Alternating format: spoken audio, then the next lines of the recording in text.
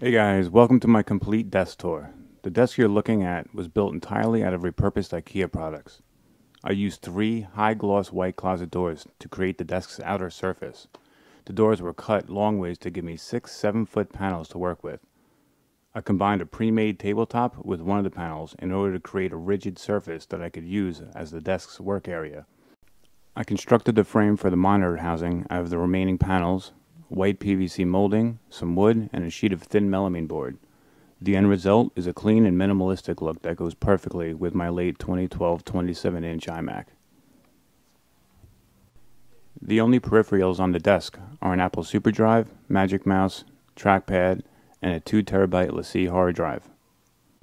As far as sound, I decided to go with the Bose Companion 5 speaker system. These Bose speakers are excellent. The sound they produce is crystal clear even at high volumes, and the small size of the satellite speakers make them easy to tuck away in a corner. The iMac itself is a Core i5 clocked at 3.4 GHz with 16 gigs of RAM and a 1TB Fusion drive. It's flanked on either side by 2 Dell 2740L monitors. They're only 1080p, but I actually like the larger text and images they produce. They allow me to sit back in my seat without squinting and work surprisingly well with the Mac's higher resolution panel.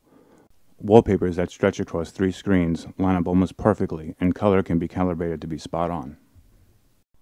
The majority of my cables are hidden behind the back panel.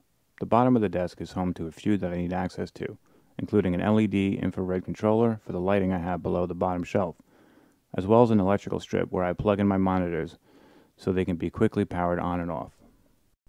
Lastly, for storage, I'm using 2 plastic drawer units that you can pick up from any Office Max or Staples. They're a cheap, temporary fix and get the job done decently until I can find a more permanent solution. I mainly use them for storing small accessories and miscellaneous cables. Well, that wraps it up for now.